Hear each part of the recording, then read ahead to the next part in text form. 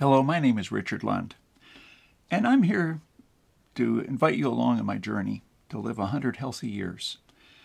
Now, I've been working on the fasting mimicking diet, redneck version, which is my own invention only because I didn't have the money to pay El Nutra for their wonderful product Prolon, which I would encourage you to use if you have the money.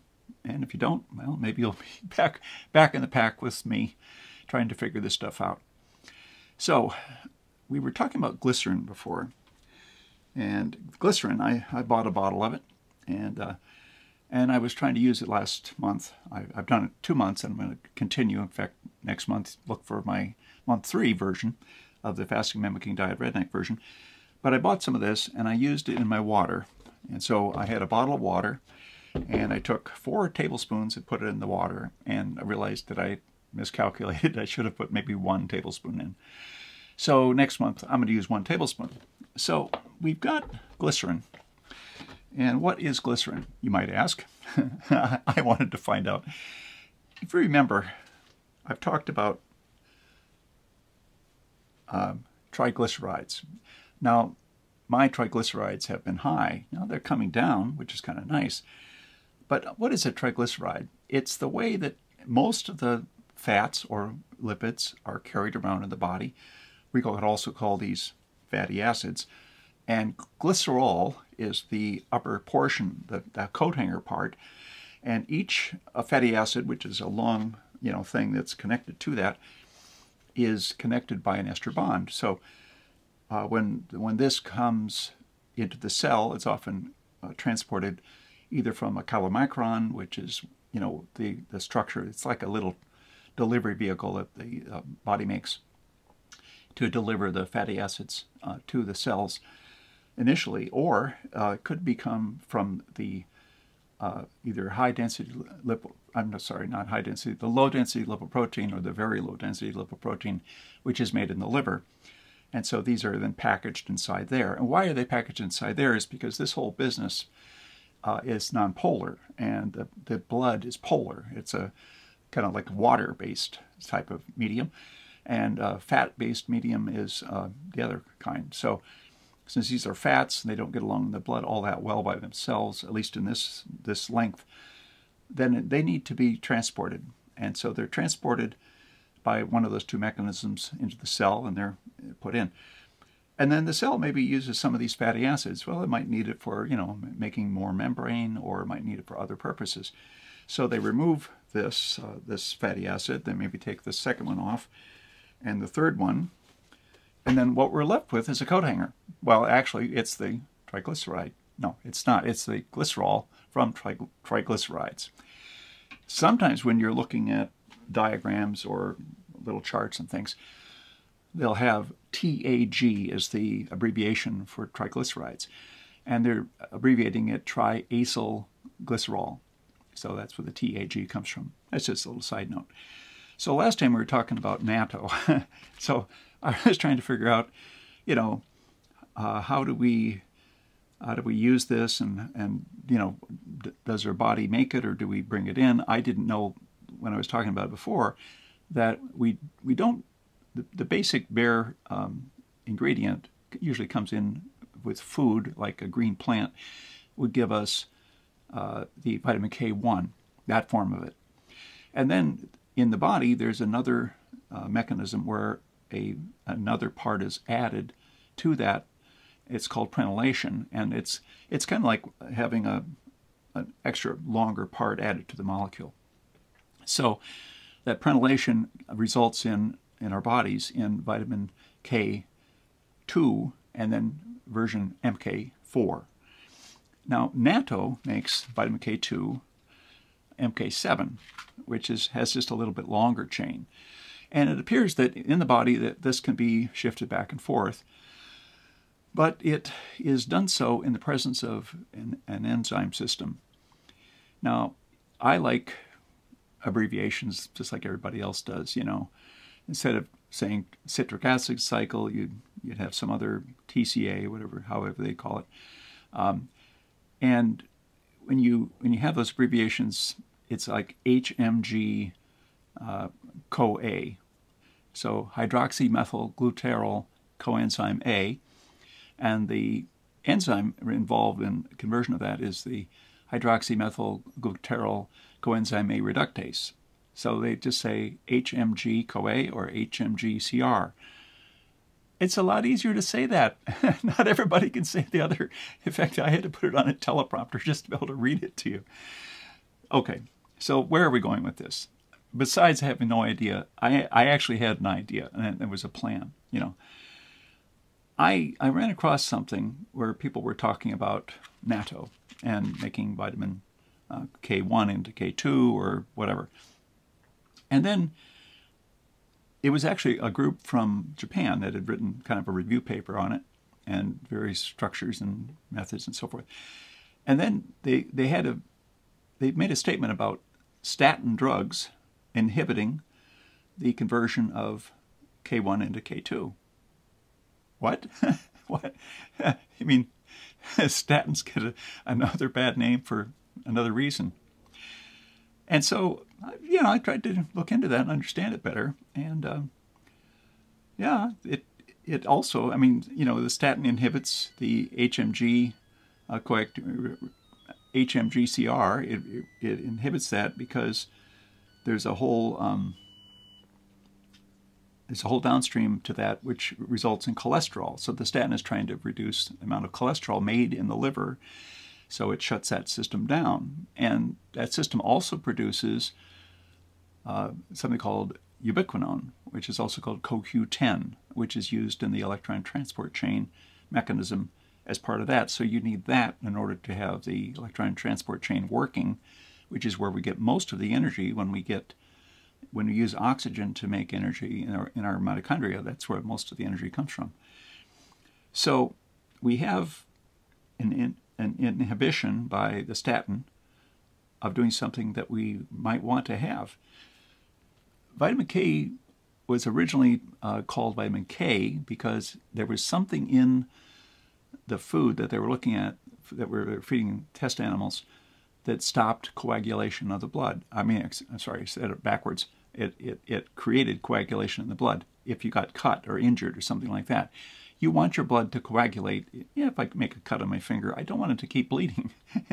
That's not a healthy thing. So vitamin K was determined that was related to it, and it was probably the K1 form. Now the K2 does more things, and it appears that there's something called osteocalcin, which is a molecule to help take calcium and put it into bones. And if it's carboxylated, which the vitamin K2 does to it, it works better. It was able to place that calcium into the bone more effectively and in a proper way. So the thoughts about osteoporosis as far as being a vitamin K2 as being a preventive from that disease going forward is because of that osteocalcin carboxylation. Now there's another molecule that's involved in the calcium that gets into our arteries.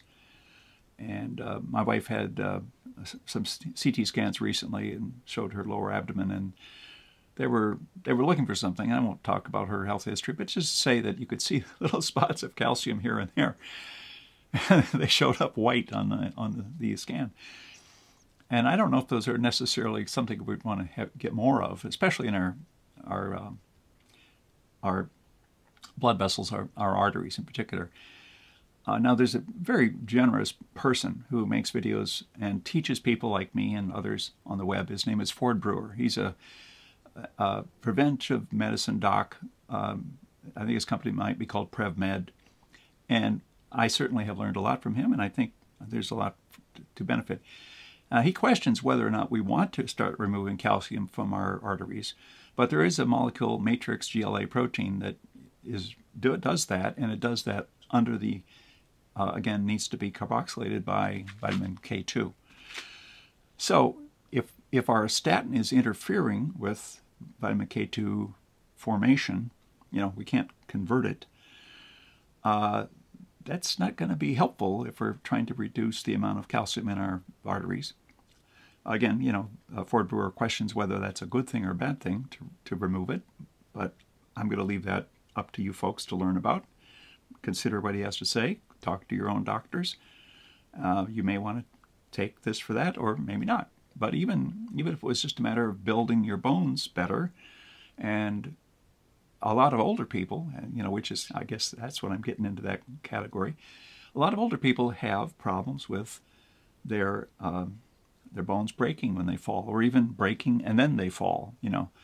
So I don't want to go there. I don't want to be part of that. So we have statin inhibiting this important process of conversion, so that we can use the vitamin K2 everywhere in our body. Now, there's a very wise man named Bruce Ames, and he has studied nutrition, and he's up at, I believe, well, let's just say in Northern California. I don't want to blame the wrong school if I get the wrong school, so I'll just say he's in Northern California. Very generous man, a very kind man who has shared on, you'll find him. Rhonda Patrick has interviewed him. She's done a good job. She used to be one of his students. In fact, I think he praises her very highly, and she is worthy of praise. So he talks about the triage theory in terms of nutrition. And he says that in the body, some things have priority. The body chooses some things to have priority as far as what it makes. If it doesn't have enough of something, it will keep what's necessary, and other tissues might suffer. And that could be what's happening with vitamin K2. Maybe the liver needs it, and it needs it for various reasons, and then the bones and the blood vessels don't get the attention. So if you're on statins, and you also are concerned about getting older and not having broken bones, you might want to talk to your doctor about that. It also appears that cholesterol itself is not the bad guy. That this is not to argue that one way or another, but just to consider it. Now, there is another drug which is used in the management often of diabetes called Metformin. I don't know a lot about Metformin. I think it's about 40 years old. And it also is an inhibitor of the same enzyme that converts the vitamin K1 to K2, so it would be something to think about. There are some people that are even advocating metformin in a low dose to either prevent cancer or to maybe add in longevity some way. But the broken bones and the calcified arteries aren't going to be helpful. So since it also interferes with that same HMG-CR enzyme, I think it's something I wouldn't necessarily want to use unless I really needed it. Now, one of the things about metformin is that it's a complex 1 inhibitor. And the complex 1 inhibitors that I know about include metformin, something called Berberine, which I sometimes take in between my fasting mimicking diet cycles, redneck version, of course, and palbociclib is another complex 1 inhibitor. And there's an interesting video by the man who worked with the acetogenins in pawpaw for many years on my same channel here, and you can listen to Dr. Jerry McLaughlin talk about his life's work. Let's get back to this now. So we have complex 1 being interfered with. Complex 1 is where if we are into a state of really low blood sugar, we're going to need to have complex 1 working. So anything like metformin, berberine, or pawpaw, I wouldn't use during my fasting mimicking diet cycle or the rebuild period afterwards, which has turned out for me to be about 7 days. Now I'm 67, and I know that that's kind of at the edge of what Dr. Walter Longo recommends for his product, the Prolon. Somewhere between 65 and 70 is kind of the limit, and then after that he doesn't really recommend it until they know more, until they have millions and millions of people using it. Then they'll be able to know better how it's working. I hope that you have enjoyed listening to me, or maybe at least if you're still here, you haven't turned me off yet. But just be considerate about your life and your diet, what you're taking, and the drugs, and try to come to an understanding of what they're doing.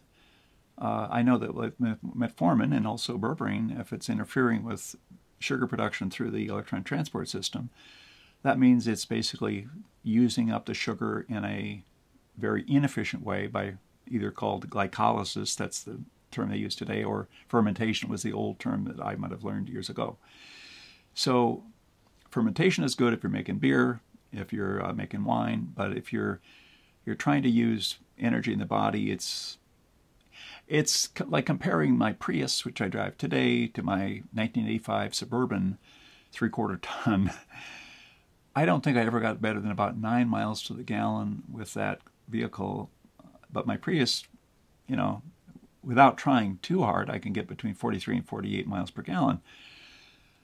And which is the better way to use sugar? Well, if your sugar is just completely blown out and you've got it everywhere and you've got to get rid of it as fast as possible, sure, Metformin or Berberine would be a very efficient way to use up the sugar because it's using that really inefficient way of burning it.